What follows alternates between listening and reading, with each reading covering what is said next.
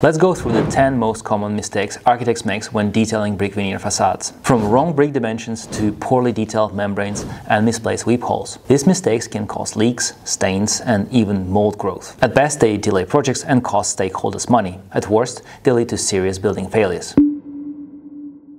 Brick veneer is the most widely built facade system in the UK and Northern Europe. People trust real brick buildings, even in our language. We invest in brick and mortar business. But here's the problem. Masonry brick veneer facades almost never get a facade engineer appointed unless it's a part of a complex bespoke building. Instead, architects and structural engineers are left to design them on their own. And all too often the construction is procured through labor-only contractors, a gang of bricklayers building straight from the drawings without producing shop drawings or coordinated facade details. This means brick facades often get built with no design specialist involvement, no coordinated detailing, and sometimes no design at all. Warranty providers, who eventually pay for the failures, have published guidance to address this. But the same mistakes keep on happening. My name is Eugene Korch, I am practicing facade engineer and I teach facade engineering at the Institute for Architectural Science and Technology. Let's go through the 10 most common mistakes in masonry brick veneer facades and how to avoid them.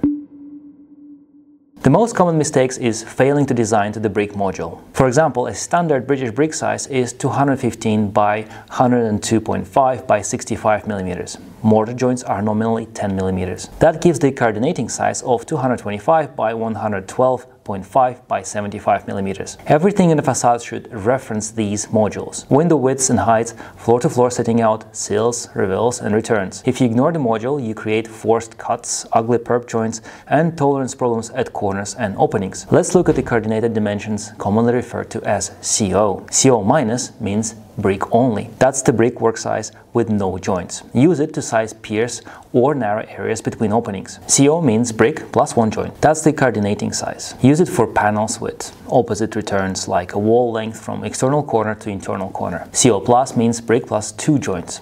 Use it for openings because there is a joint on each jamb or head interface. So here is an example of a common mistake: an arbitrary 1200 mm wide window. A junior architect sets a window opening at 1200 mm clear. For openings we use CO plus dimension, in this case 5 bricks plus 6 joints. The closest dimensions for the window opening should be 1135 mm. If you hold 1200 mm, you'll end up forcing cuts or compromising the nominal mortar joints dimensions to make the bond work. That hurts performance and looks messy. Now the corner example. Don't set an arbitrary distance from window jamb to the corner. Make the return a multiple of the coordinated size. That return should be number of brick multiplied by CO. 225 mm, 450 mm, 675 mm, and so on. If you place a window at an arbitrary distance from the corner, the brick won't work. To fix it on site, the bricklayers has only one option: shift the cavity at the corner return. In other words, the bond is kept, but the cavity is stolen. And that takes us straight to the mistake number 2,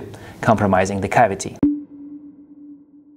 One of the biggest hidden problems in brick veneer facades is compromised cavity. If the brickwork isn't set up properly, the bricklayer often fixes it on site by stealing from the cavity. That means pushing the brick return further inside, reducing the cavity width. Concrete has about 10 mm tolerance. Brickwork has about 10 mm tolerance too. If the design only allows for an inch, a 20 or 25 mm cavity, those tolerances alone may close it up completely. The insulation ends up being pressed tight against the back of the brickwork, and remember, brick is porous, so is the mineral wool insulation. If they touch, water can pass directly through by capillary action. That's why warranty providers insist on minimum clear cavity. The standard requirement is 50 mm clear and unobstructed. But in areas of severe exposure with driving wind and rain, the requirement increases. For example, LABC guidance calls for 75 mm minimum in severe exposure zones. So designing a cavity smaller than this is a critical mistake. But there is another way the cavity gets compromised. Architects often design decorative patterns, protrusions, and recesses in the facade. Instead of pushing the brickwork out, they sometimes pull it in. That reduces the cavity and squeezes the insulation. Even details where every second brick is recessed cause this problem. It looks nice on paper, but on site it destroys the cavity. Suddenly that 15 mm clear space is gone. Recessed brickwork also creates a second problem. When laying recessed brick, mortar droppings easily fall into the cavity. Those droppings block the path for water to drain down the weep holes. So even if the cavity started clear, it doesn't stay that way. To summarize, never reduce the cavity below 50 mm clear. In severe exposure zones, allow 75 mm. Avoid recessing brickwork into the cavity, and always design with construction tolerances in mind. Because once the water is in the cavity, it has to get out. And that takes us straight to the next detail. A clear cavity means nothing if water has no way out. That's why weep holes and cavity trays are critical.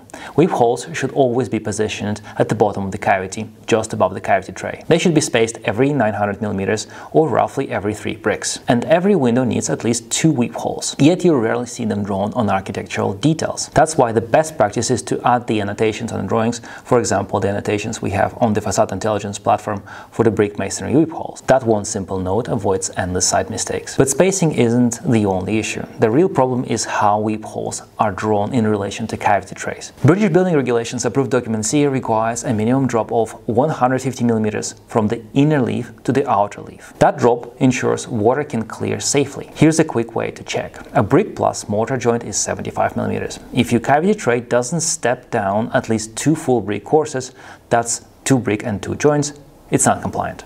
And the cavity tray should always be placed wherever the cavity is blocked. That means above lintels, shelf angles, foundations and fire barriers. And speaking of fire barriers, their placement and size create another common mistake in brick veneer facades.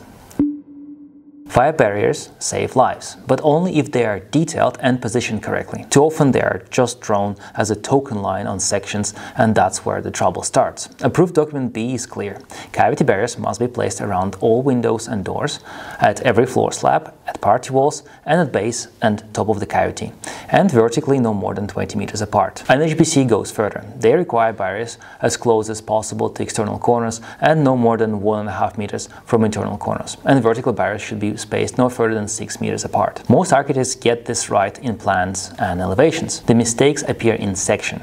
The problem is size. To achieve the 2 hours fire resistance, that's 120 minutes of insulation and integrity, a masonry cavity barrier must be around 120 mm thick.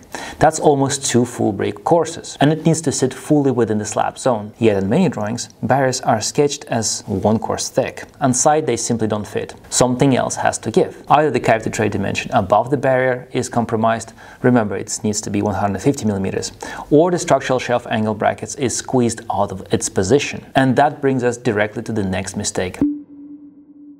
The shelf angle bracket is the backbone of brick veneer facades. Get it wrong and everything else above it fails. Architects often draw the brackets, the cavity barriers and the cavity tray indicatively, all crammed in the slab zone. But every one of these has strict minimum dimensions. Let's start with the bracket itself. To carry 1 or even 2 floors of brickwork, the bracket needs a lever arm of at least 130 mm. Most systems add another 20 mm for tolerances. So in practice, the lever should be 150 mm minimum. And that's exactly where the casting channel must be positioned. On top of that, the bracket usually needs another 50 mm of extension above the channel. Now add the fire barrier. Now we know to achieve 120 minutes of fire resistance, the barrier usually should be 120 mm thick. And it has to sit either just above or just below the bracket, depending on the bracket system. When you put those dimensions together, the slab zone needs to be at least 320 mm. For safety and tolerance, 330 mm is better.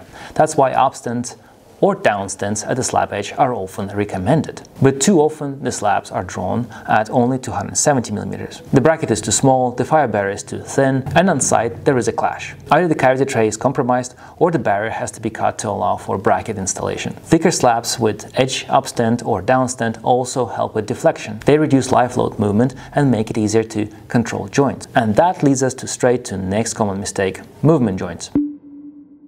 Brick doesn't forgive movement. If you don't allow for it, the wall will crack. The most common mistake is forgetting horizontal joint just below shelf angle bracket. Every slab deflects under live load, furniture, equipment, people. If brickwork is dead loaded at the slab, it has to move independently. And that joint cannot be mortar. It must be compressible, backing rod with sealant or expanding foam tape. And if the slab edge has no downstand or upstand, deflection can reach 5 to 10 millimeters. That means the joint must be sized accordingly, not just sketched as a token 10 millimeters. Vertical movement joints matter just as much. Warranty providers call for joints in clay brickwork every 10 to 12 meters, and the joint size depends on the spacing. As a rule of thumb, allow 1.3 millimeters per meter with a maximum spacing of 12 meters. That means joints up to 16 millimeters wide, but never less than 10 millimeters. The first vertical movement joint should also be within 6 meters of a corner.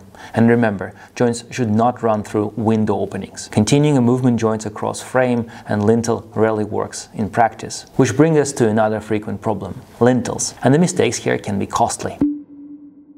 The most common design error in lintels is the top corner of the window opening. It should be always a full brick.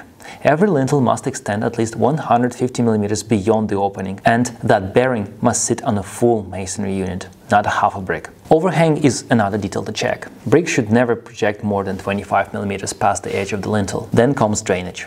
A cavity tray must sit directly above every lintel. It needs a stop end at each side of the opening, and cavity tray in lintel zone should be shaped to provide 100 millimeter vertical projection above point where the mortar droppings could collect. And we already know they should be minimum 150 millimeter high. Weave holes should be built into this detail, at least 2 per opening. Finally, you have to protect the window below. NHBC and LABC require damp-proof cores over the lintel that projects out as a drip detail. Without it, head stains, leaks, and the frame deteriorates early. And that brings us to damp-proof courses, not just above lintels, but across the whole facade.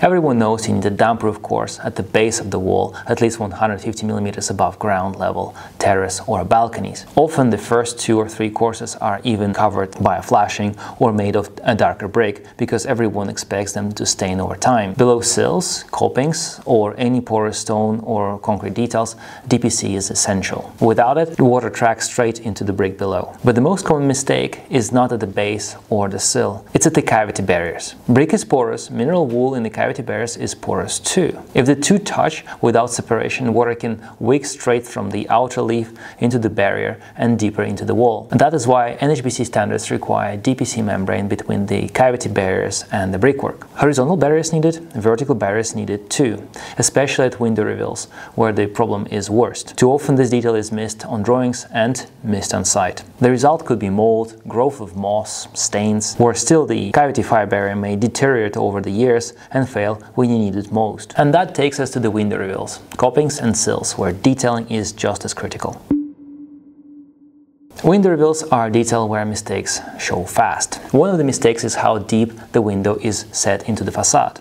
The ideal recess is either half a brick or a full brick. If it's a full brick, you'll need a reveal support plate. Go deeper than that and you'll likely need extra masonry support at the slab. Deep reveals are possible, but expensive. At that point, brick slips or precast concrete may be a better option. Flush windows are another problem. In severe exposure zones, warranty providers don't allow windows to be flush with the face of the brickwork at all. The outer brick leaf should cover the window by at least 25 millimeters. And if you position the window frame flush with the face of the brick, not only you will get stains on the facade below, you will also create a risk of the surface condensation on the window profile and potentially on the gypsum board reveal internally. LABC standards also call for sills to project at least 25 millimeters past the brickwork below, and the drip recess should project at least 10 millimeters clear of the wall face. Finally, remember the brick ties. A first tie should always be within 225 millimeters of the reveal. If you design a lightweight steel frame behind, place a stud about 150 millimeters from the window opening. Which brings us to the brick ties themselves and the mistakes that come with the bonds and tie layouts.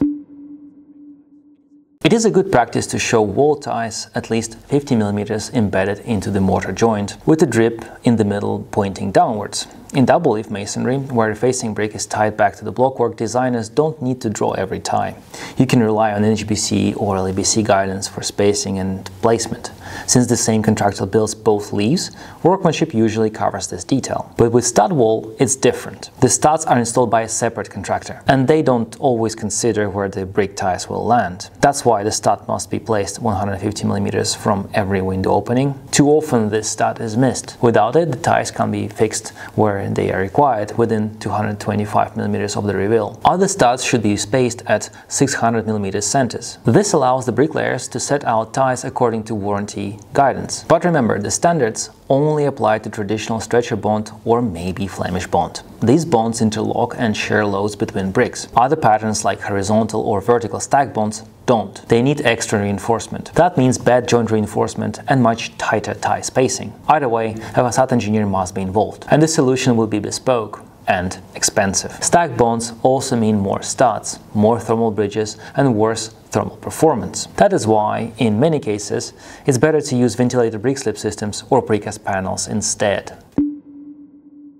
There are many other details in brick veneer facades, but if you avoid the 10 mistakes we've just covered, you will already eliminate most of the risks. Don't worry if you missed anything.